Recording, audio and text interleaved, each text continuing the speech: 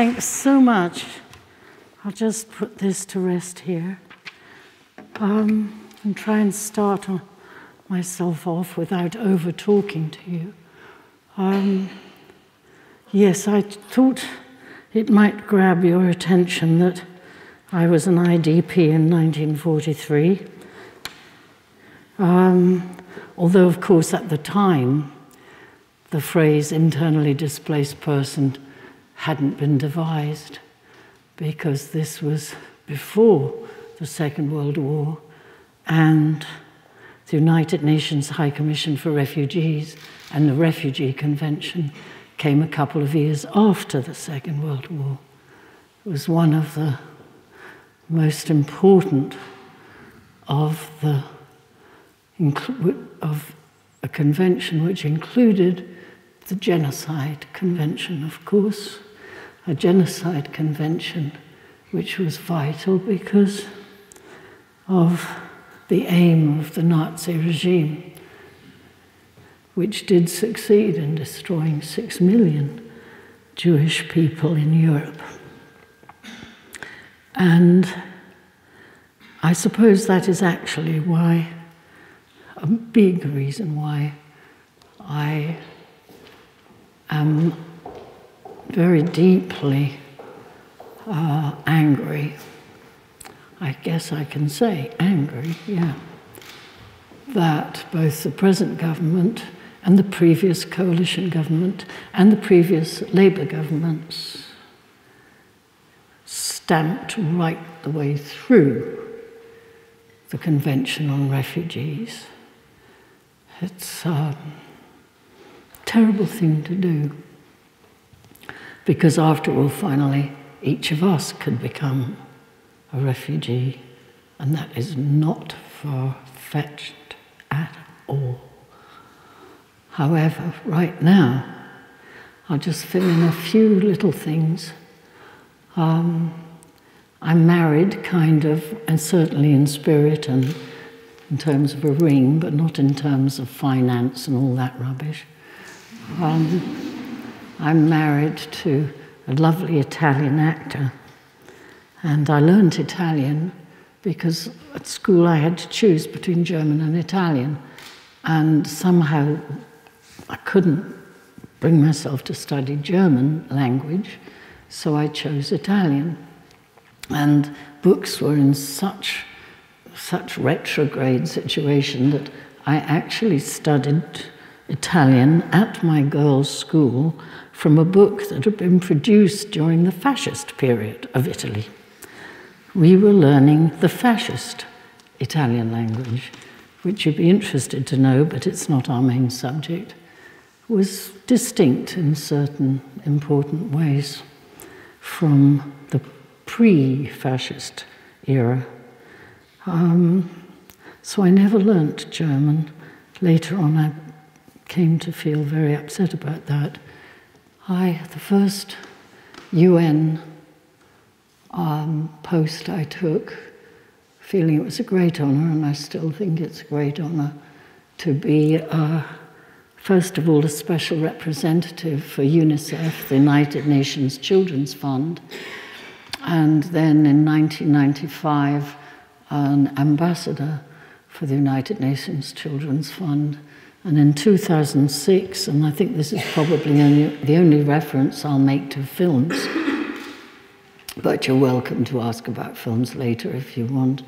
I made a film with my son called Wake Up World, and I made it so both UNICEF members and young people, older people everywhere could know, what is this United Nations Children's Fund? It was an extraordinary organization that came into being in 1946, and indeed the very first international humanitarian relief, although it's also about development, not just emergency relief, or not merely emergency relief. But the first action was bringing powdered milk to the children of Yugoslavia. and on it went. And some of the first things I did was go to Iraq, just after the Gulf War, and see the horror of what had been done to the hospital system and what was happening to the babies through malnutrition as well as disease. Very terrifying. And one of you who I met just before, while we were having a drink, was saying how two of his friends had been out in Afghanistan working with Médecins Sans Frontières.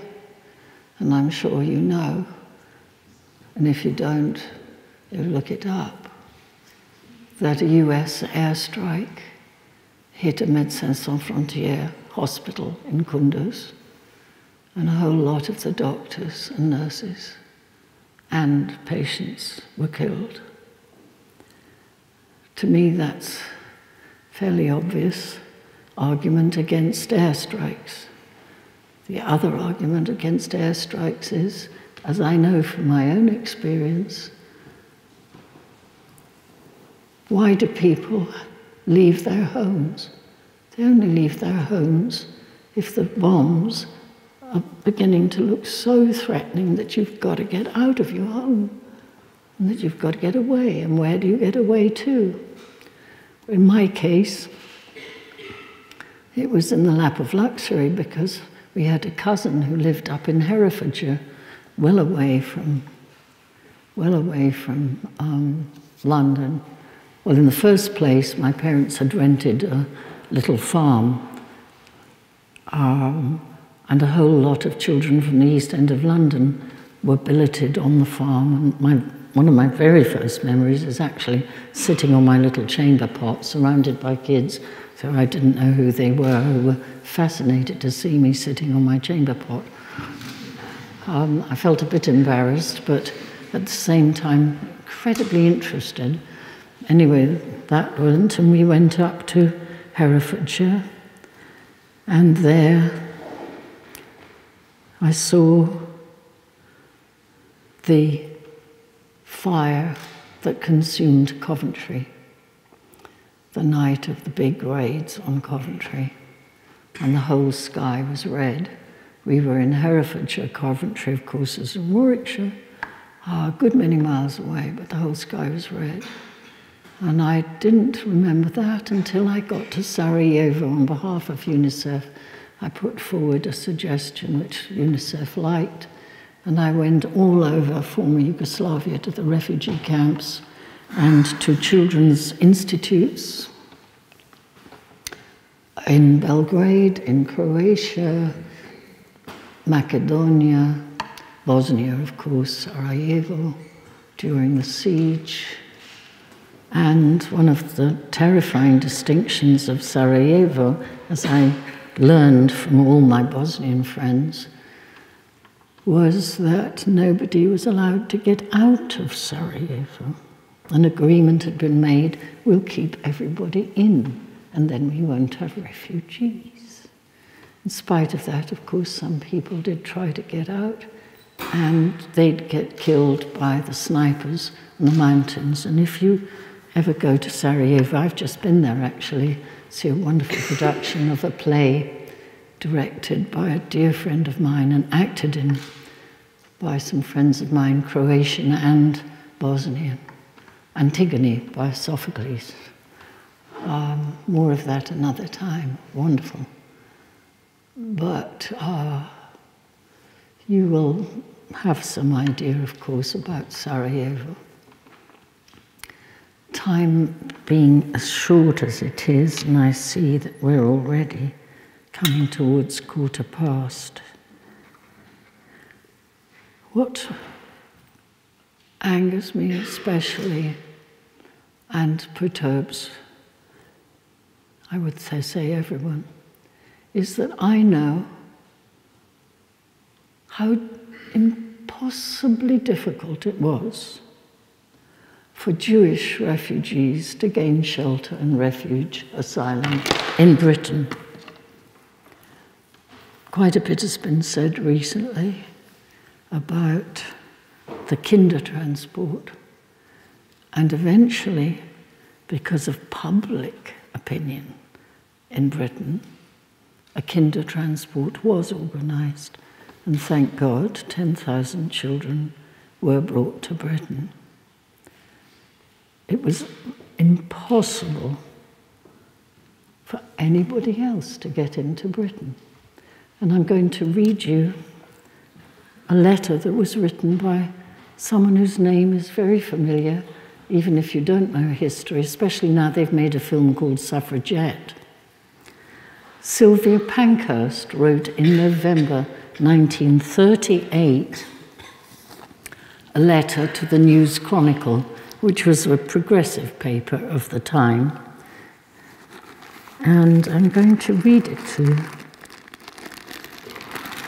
It's very typical, but obviously I'm reading it to you because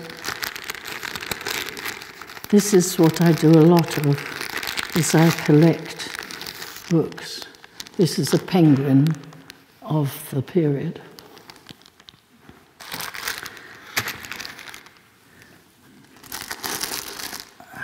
Should be more organized, shouldn't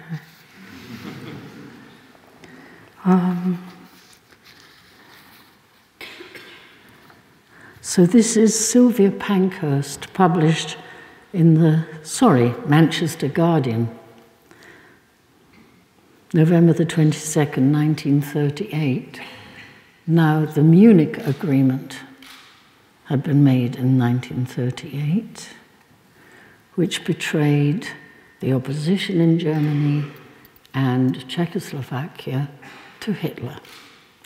And prime in making that happen was the British government, backed by the French government of the time. It's called, for some strange reason, appeasement.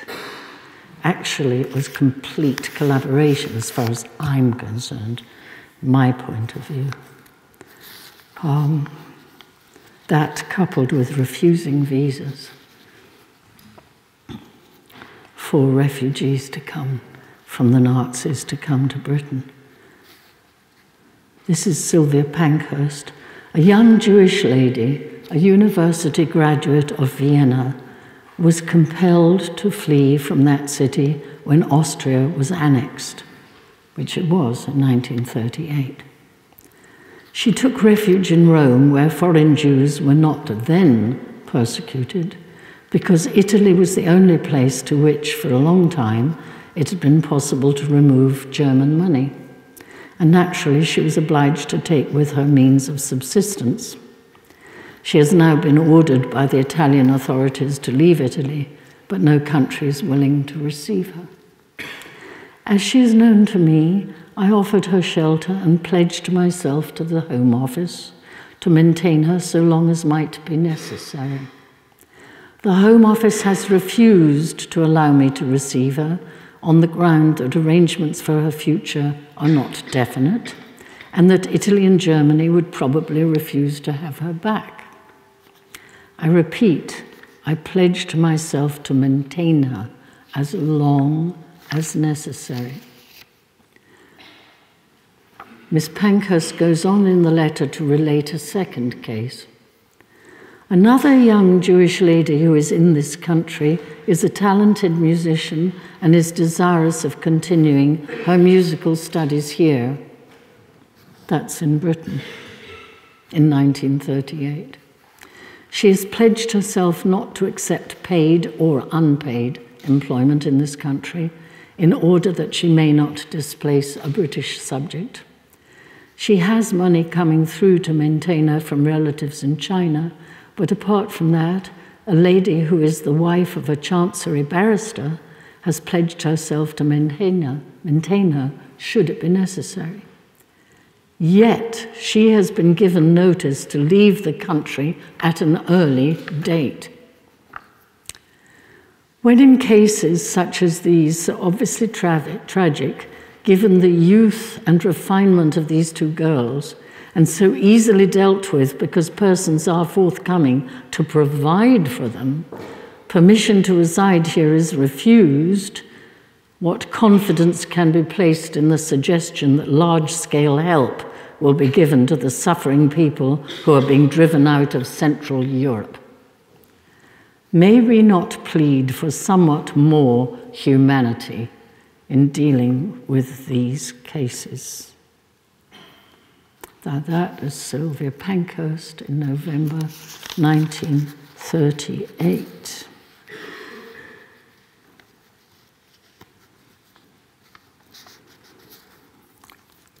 There's one little thing that I noticed each time I read this book. I'll just leave it with you. Quote, members of the secret police or SS troops can be bribed to smuggle emigrants over a border without visa or a passport. Some frontiers, the girl found, were more expensive than others. And in large German and Austrian towns, there was a sort of illegal stock exchange where the prices for human smuggling over the various borders rises and falls according to the vigilance of the frontier guards of the countries concerned. This method, however, is becoming increasingly difficult owing to the closer watch which is being kept on the frontiers. Jews are being turned back from the French, German, Swiss and Czech frontiers, and their fate is usually a concentration camp. So that's just one little piece of truth about Britain's role and the refugees who tried to escape from Nazi, what was becoming totally Nazi Europe. Without claiming in any way parallel circumstances, refugees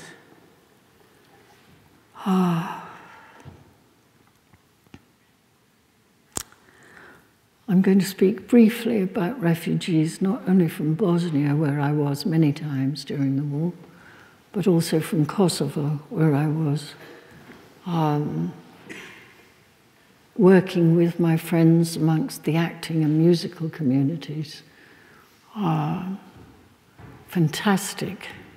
All of them, of course, Albanian Kosovars, because Serbian Kosovars, had been a complete apartheid regime in Kosovo.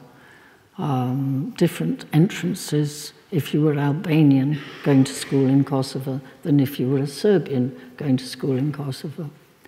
And I made a lot of friends in Kosovo, including a wonderful singer, one of those singers that can sing the highest that any soprano has ever sung. Her name,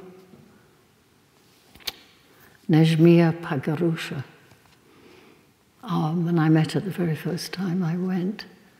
And I went out of the absurd, but I think it's worth telling you because sometimes when things get so grim you can't bear it, up comes a marvelous bit of human endeavor and takes you by surprise. I'd been trying to get to Kosovo through putting into the Serbian embassy in London to get a visa, and of course they turned me down because I'd been speaking at public meetings, which I noticed socialists were not attending because Milosevic had been, guess what, a socialist. Who could take that for its face value? I don't know. Anyway, I got to Kosovo because I helped a Helsinki Human Rights Watch guy. Miss World, or Miss Croatia, had elected, yes, a Muslim beautiful girl to be Miss Croatia. And due to phone calls behind the scenes and no doubt a bit of money passing hands, the people in Miss World and Miss Croatia had said, no, no, no, there was a mistake, it was a mistake. No, no, no, this wonderful young Muslim girl has not won Miss Croatia. No, no, no, another lady has won. Of course, was not Muslim and was blonde and very Slav and whatever. Anyway, the Helsinki Human Rights Watch committee guy said, come on, you help me, Vanessa. You're going to help me steal the crown. And my God, we did. He booked me into the hotel where the Miss Croatia television event was being organized. And he said, I'm going to get the crown and you're going to put it in your safe. I said, okay. So he got hold of the crown and it was put in my safe. And the moment came for the non-Miss Croatia to be crowned, but where was the crown? The TV cameras were all ranged to crown the glorious blonde lady.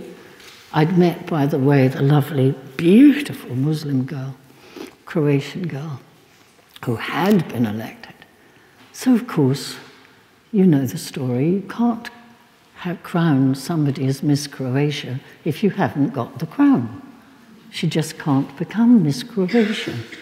So there was a total hue and cry, and however, nobody could do anything about it. So finally, the real Miss Croatia did get crowned, not that night, and we sorted things out. And then I explained to my Helsinki Human Rights Watch friend, with whom I'd committed this terrible deed of thievery and robbery, and I'd explained, I'm trying to get to Kosovo, and he said, oh gosh, I know, I've got a great friend who's at the Serbian consulate. I'll take you there and introduce to him. He knows me and he's friends with me because I won't just say human rights are for one lot of nationalities and not for another lot of nationalities. So he respects me. So he took me and introduced me to the Serbian consul of that moment, and the Serbian consul stamped my passport, and I got the next plane down to Skopje and made a few calls, of course, and a young actor got me into his car and we drove up to Pristina. And that's how I came to find the refugees in the mountains, to see the glints of the tanks that were hidden in the forests, to see the young Albanians with little rabbit guns and plimsolls, not even trainers, up in the mountains, and to meet some of the human rights lawyers who were later murdered by Serbian paramilitaries. People I'd known as well as hearsay, you know. And you know, it makes a difference when you know people. It makes a huge difference when you know the mothers who've been forced to stand and watch while their husbands have been shot or had their throats cut. Makes a big difference. And there was a huge number of refugees were driven at gunpoint, and I was out there with my friends. I don't remember the numbers. They were huge, driven at gunpoint down the railway tracks to the frontier with Macedonia. And it was mud, it was rain, it was terrible conditions. UNICEF were terrific. They'd got some wonderful people locally in their offices who were very firm, very good. And in about 2.5 days, the German army built a camp for 30,000 in 2.5 days, and it was pouring rain and snakes on the hillside, you name it. I've got a photograph to this day to remind me. And I sought the help of some of the Albanian artists in Macedonia, where there's a considerable Albanian population.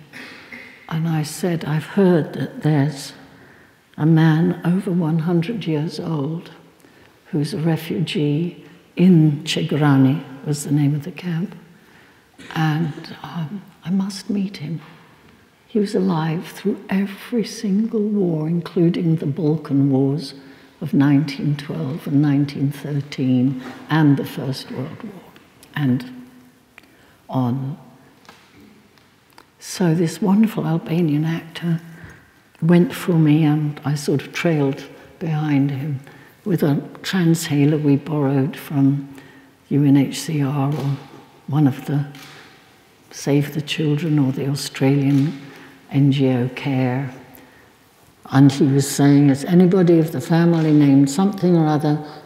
And eventually we located the tent, and I stayed the night with the family and with the great-grandfather of the children, and I spent the night with the women who were telling me what had been happening to them and how their fathers and uncles had carried this old man on their shoulders in the same way that the Greeks carried Aeneas from Troy after the defeat of the Trojans by the Greeks, which you see very differently when you've been in those sort of areas.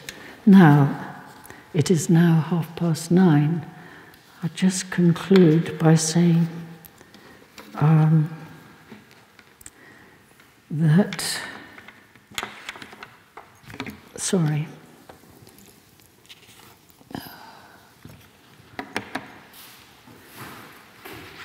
you might like to know this one last thing,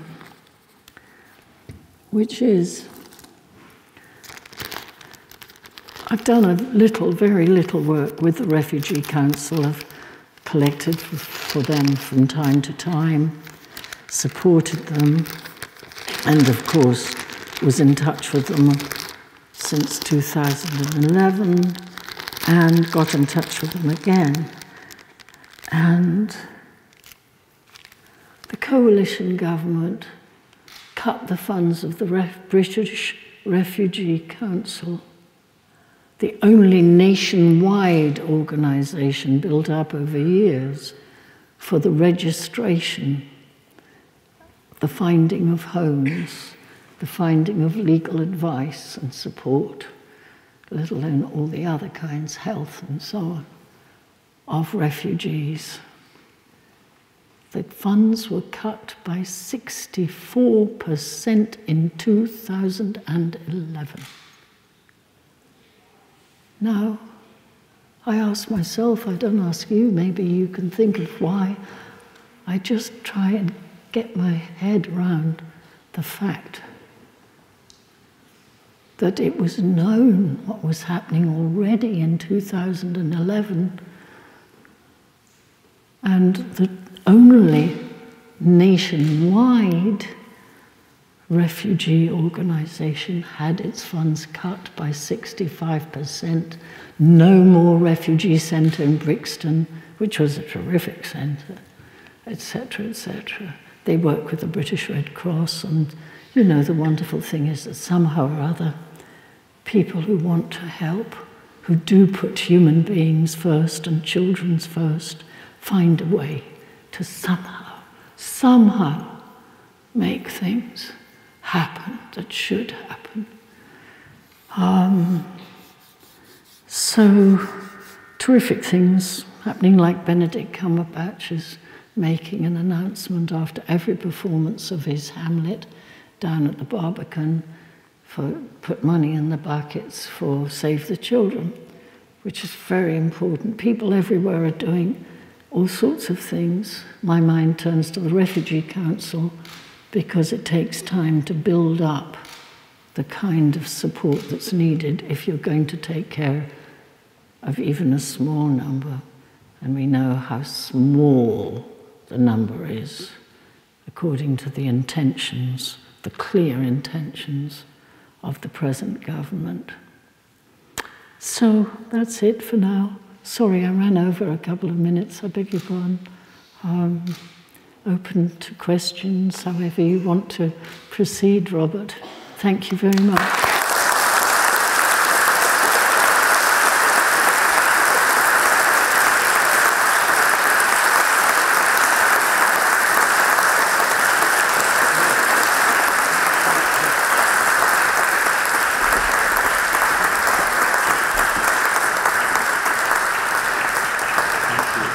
Thank you, Robert. Well, thank you so much, Vanessa. That was extremely interesting. And I'm going to start off with a couple of questions and then open it up to the audience to carry on. And I suppose my first question is, what practical measures would you like to see David Cameron and other EU leaders taking to try and deal with the current refugee crisis? Well, number one, of course, to agree to take the quota. I mean, that would be the bottom line, wouldn't it? In my view.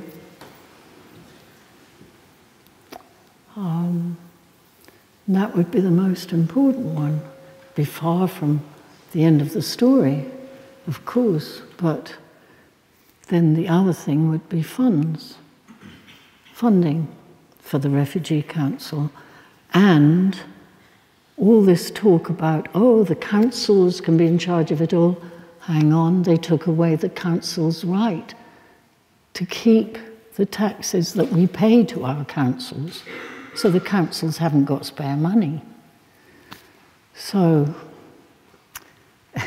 it's a very tricky and intricate web of false statements from the government. And it's interesting, though not at all happy-making, to see that the expressions of concern from the front benches of the present government are in no way different from the expressions of concern in 1938 from the Chamberlain government. Profound concern expressed, such as to make you want to vomit, because they're not true, because they're said to deceive people. Basically, that's my basic answer, but do follow through if you want. I mean, do you worry about fundamental human rights issues being taken over by purely political considerations? What, like the Human Rights Act being destroyed, which I know some of you don't think will happen, and it better not happen. It better not happen. It would be a disaster.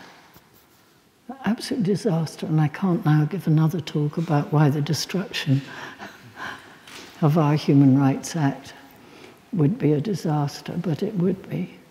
And we must keep very careful, ears open, eyes open, not miss a thing, because it was in their manifesto to do it. And they keep saying what we've put in our manifesto is what we're going to do. Well, I know there are a number of members of the MPs, and including that very good guy, Dominic Grieve, who are very much against getting rid of our Human Rights Act. So hold firm in there, but you never know what sudden catastrophe or disaster can happen that is misused in order to rush through legislation without people having quite the time to say, wait a minute, wait a minute, wait a minute, wait a minute, come on, get together, stop it. They're very good at that sort of thing. And linking in your career as a profound, world-famous actress with your life as a political activist. It's very kind of you to say profound. Well, that's certainly my opinion. That's nice, thank you. Just linking that in with your life as a political activist, do you think that there is a role, and if there is a role, what should that role be, for using the dramatic arts to educate about and campaign about political issues? Well, how can I say this to convey what I actually mean? I don't think the arts should be used.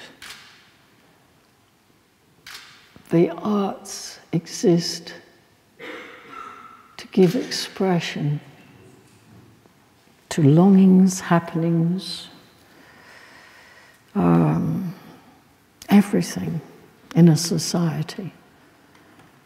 Now, I do think some extraordinary work is being done. And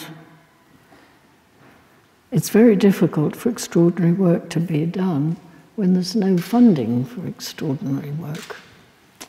And I do believe that funding for the soul, and I include the arts as being food for the soul, along with anything else, and as important as food. That's what I've always done, gone with the get together with the artists in any given place where I've been, and we've done something to give. In Kosovo, in the middle of Tigrani, I got a hold of a flatbed truck and persuaded somebody else from another NGO to provide a mic system, and with my friends, the actors and musicians, we did an impromptu show for the refugee camp.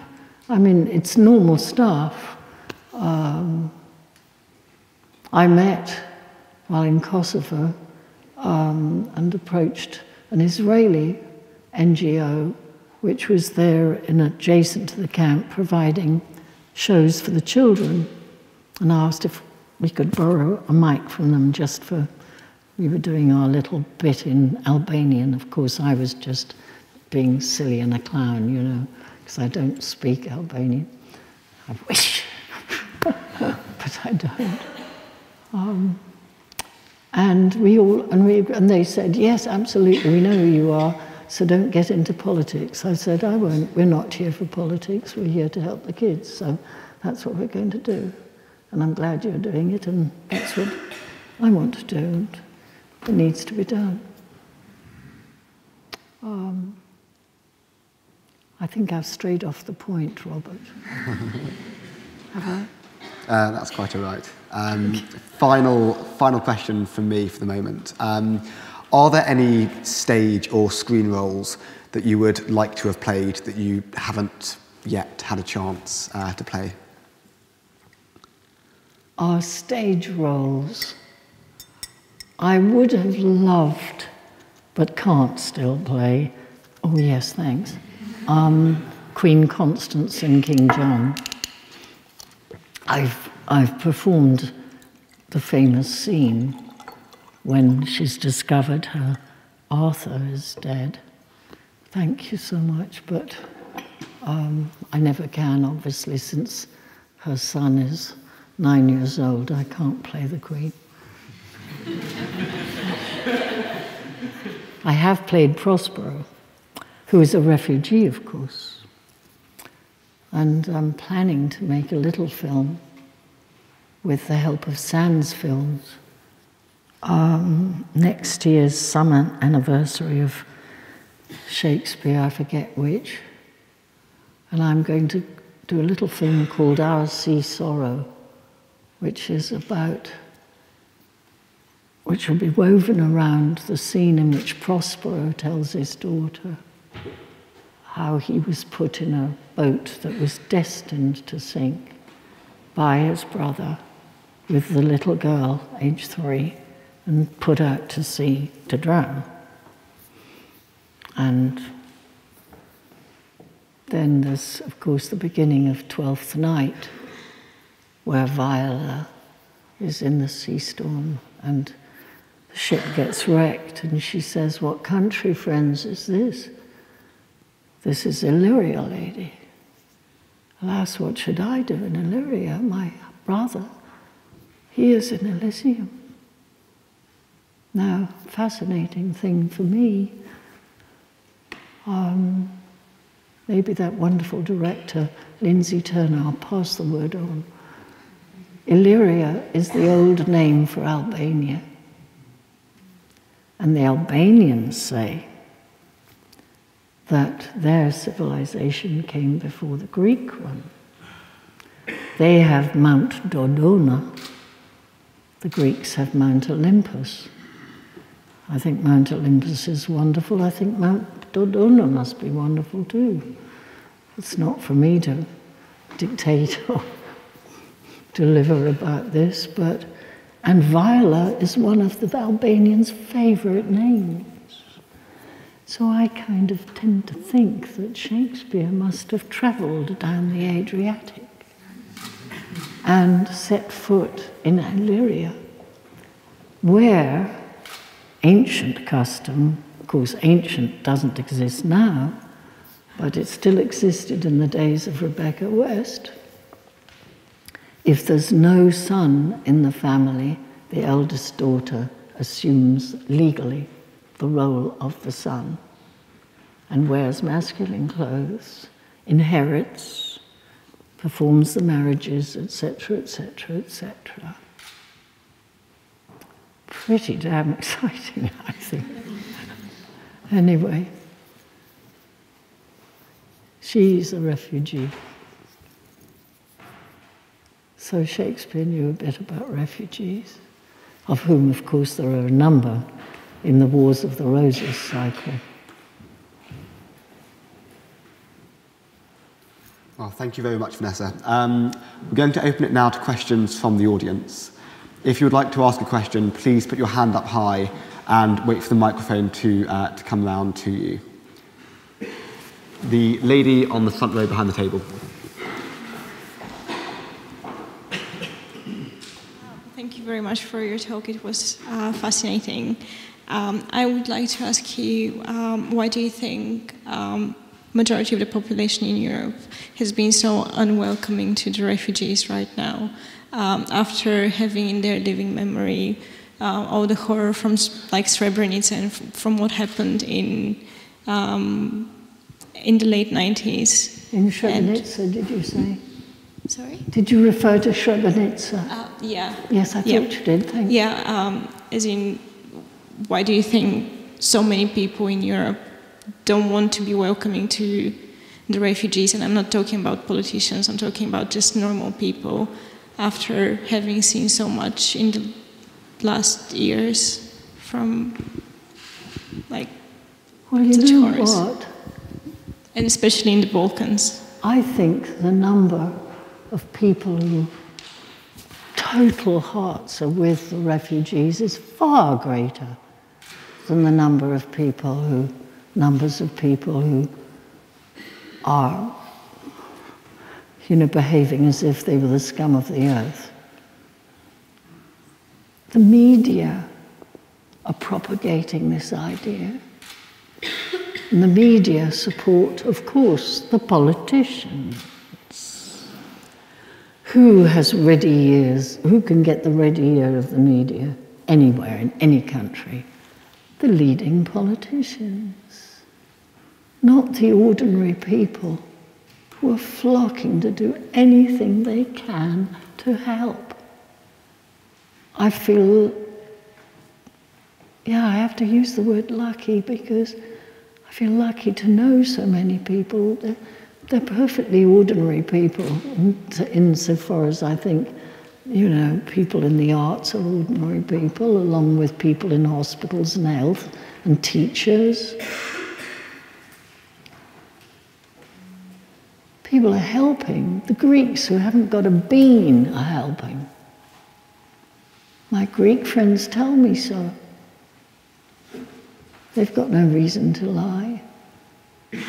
But now and then we're getting... The Independent on Sunday, October the 25th, gives a report from the island of Lesbos, and the mayor, Galinos, apparently, if the paper's got its facts right, is a member of a right-of-centre political party. His father was a partisan against the Nazis. Interesting. And he, on the island of Lesbos, is making sure that the thousands who are landing on the northern coast are given help. as he says, we can't register because we haven't got the means. We haven't got the machines to do it. We can do it by hand. We need, he said, the plastic. We need a plastic recycling plant. It's very, very interesting. But as far as food and finding, refusing to be part of the, get rid of them, send them back. I mean, we've got a vampire in the Home Office, you know, I mean. Do I need to say the name? Shall I say the name? She's not Hungarian either. I remember the Hungarian Revolution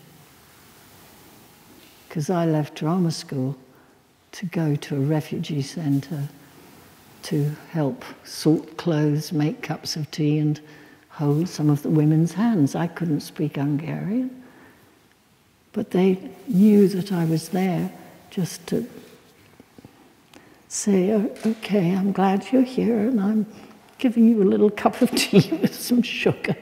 It's nothing, for goodness sake. I worked there for 4 months. I couldn't do anything else. I wanted to go out there and help. I couldn't even drive. I was a drama student, you know. But there was an outcry which you won't know about. The government at that time, Conservative government, said that it would only take 2,000 Hungarian refugees. There was an absolute outcry. And my gosh, it hit the newspapers and the media. And the government was forced to give way. And I think they actually said 10,000 could come in at that point, and they came in at that point. But now we've got barbed wire going up everywhere. And the Hungarian government has built, I think it's 175-kilometre razor wire fence between Serbia and Hungary. I don't know what. I think I missed a few words of your question. You see,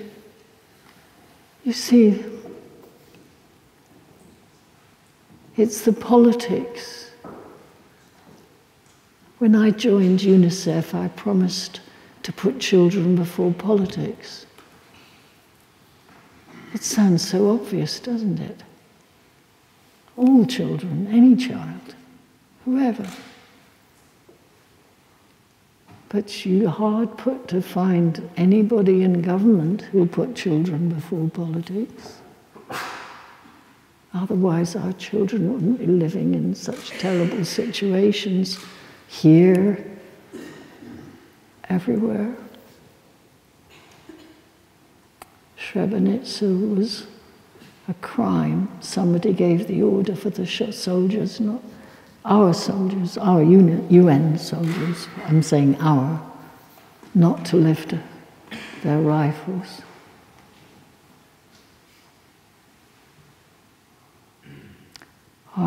Obviously, I don't know. You find out an awful lot when you're working under those situations. And you find yourself negotiating with people who you know are murderers, just to try and get a few things better for even very few children or whatever. Well, there are those who try and work to that effect, and there are those who don't, and the ones who don't are the politicians in the main. But even Paddy Ashdown, who was a military man, and I have respect for the military people, he couldn't get the money when he was High Commissioner of the Herzegovina, where Mostar is the main city in Herzegovina. He couldn't get the money. I talked to him one day quickly at an airport. We were all passing through. And he couldn't get the money from the European Union. And I know a girl who, hats off forever, one of the highly educated Bosnian graduate students. Right now she's helping refugees where in Croatia. Her body is still full of shrapnel from the war in her hometown, Mostar. There's lives of young people. Some of them have still got their wits and their health and use everything they've got to help. They're extraordinary, some of those young Bosnian students. And there are some Serbian students too from the Serbian student uprisings of way back. But Srebrenica, I imagine that somebody's having nightmares pretty often. Who was responsible for that? I mean, we know the Serbians were responsible for the killings and the rapings that produced Srebrenica. But who gave the orders for UN people to do nothing and let it happen? What a crime. Needs a sort of Nuremberg, in my view. But today we'd say Nuremberg had to be for people to know.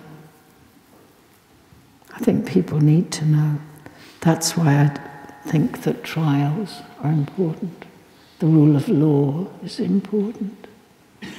Not only the conventions, but everything else attached and connected to the conventions. Sorry, I tend to go on, I'm so sorry. That's all right, it's very interesting.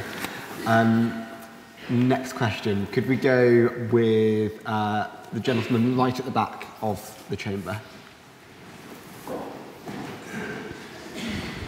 First of all, I'd like to say thank you very much for speaking here today.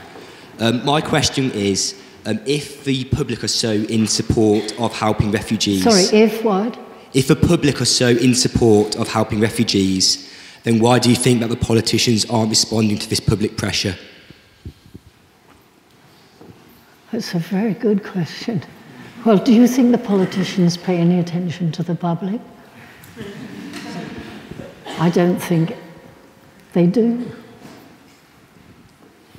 You know, it's been somewhat accepted by the people who really think and write about these things that since the arrival, certainly it's dated certainly from the arrival of President George Bush the Younger, that intelligence has been shaped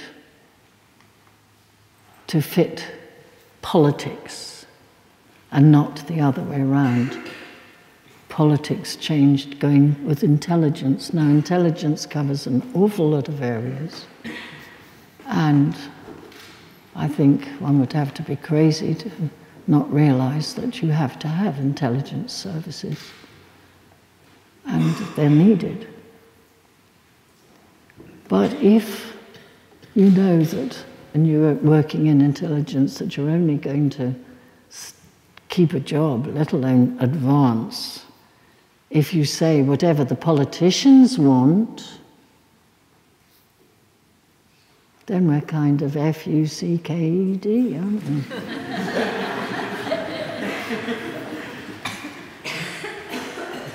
That's the best I can come up with, you know, just without getting into a longer discussion, which would be important. I don't know why. I think we've got time for a couple more questions. Could we go with the gentleman on the front row over here?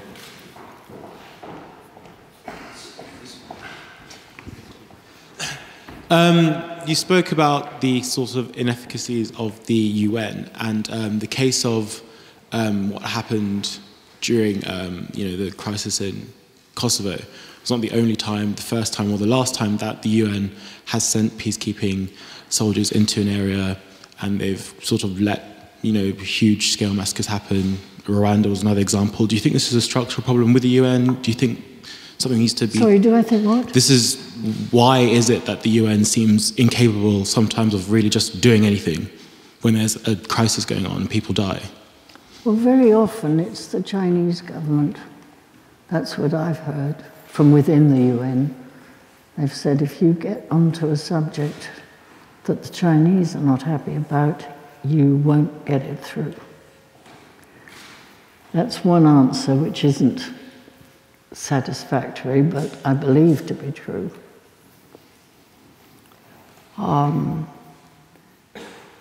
Recognizing that the majority of governments are awfully corrupt these days. Not all of them, but the majority. We lost Mandela, superb guy. We lost Desmond Tutu's still alive, thank goodness. We lost Havel in Czechoslovakia. God knows there's some various other people going around to Europe, the European governments.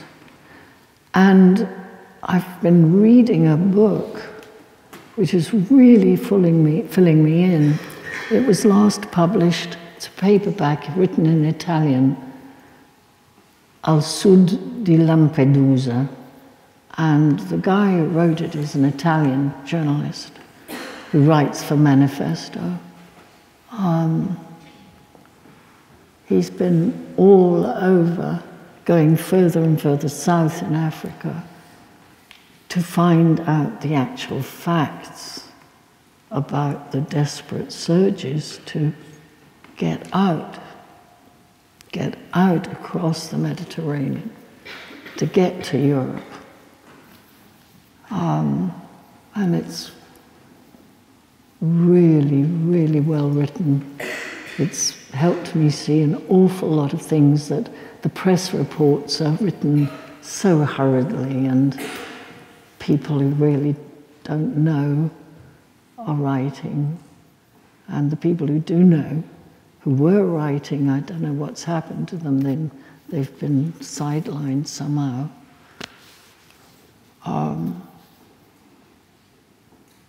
Because, of course, coming across, we are so focused on Syria, but how many wars have there been and are there? Nigeria being one, obviously, which we're not hearing about at all.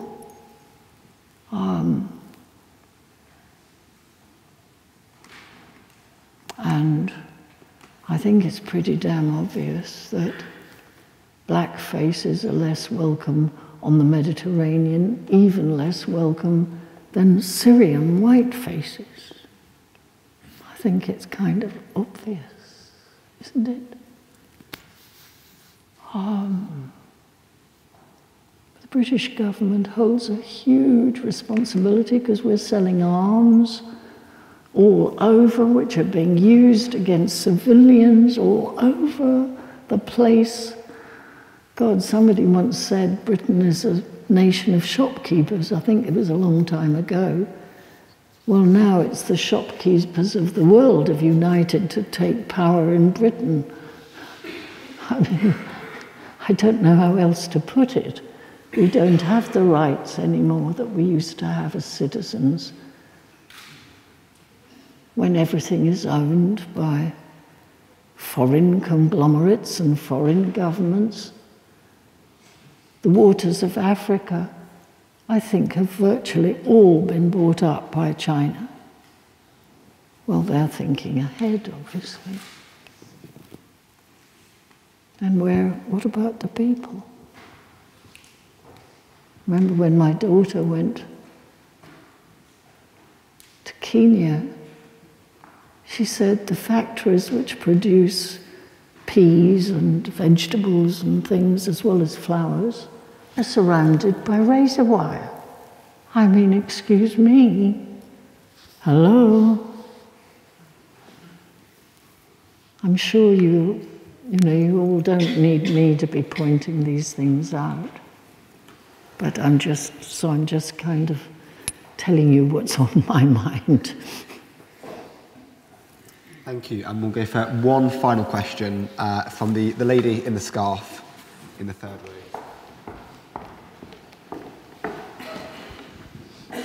row. You seem to have a lot of passion about the refugees, and I think, would you have any advice to pass on to us, the things that we could do to make a difference in the world and help the problem? That you can do as students? Just us, yeah, as a generation of young people, what could we do to make a difference? Well, of course, there's a lot you can do. An awful lot. You know, it would have to be up to you all, wouldn't it, as to what you do?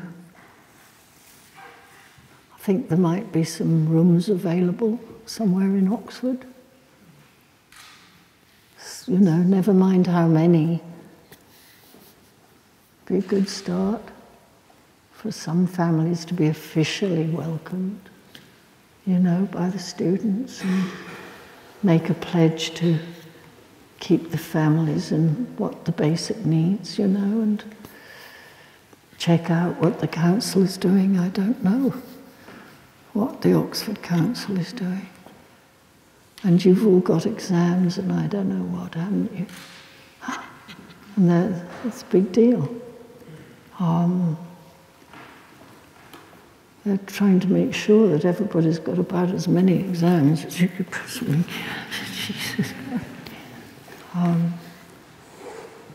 Any funds that you can raise, you know, you'd have to decide. I'm personally wanting to raise funds and make a film for the British Refugee Council because I know it and because I want people to know it should be restored as a nationwide organisation. But I'm not, you know, I wouldn't say, well, choose this, Save the Children, rather than the British Red Cross or whatever, you know. You've got to check it out yourselves, haven't you? And check out what you think. I mean, clothes, winter clothes. It is freezing in the Middle East as we go on now to more and more towards winter. Freezing rain and freezing snow. So, I know a wonderful guy. He's taking it from the soul point of view. I know a wonderful guy, he's a composer, brilliant composer. We've worked together, and I'm very happy to know him. He's just finished setting up a music course with children in a Syrian refugee camp, or refugee camp for Syrians, which is actually in Jordan. And he's had to leave it, but he's left in place some adults or near adults who are going to continue the work of the program that he set up. And you know that Jewish saying that I personally only learnt from Schindler's List, the film. You know, whoever saves one life saves the world. We can't think of how little we're doing, but just do the best we can. And it changes, everything changes more than we can conceivably know. But there we are. I'm afraid that's all we have time for this evening, but please join me in thanking Vanessa Redgrave.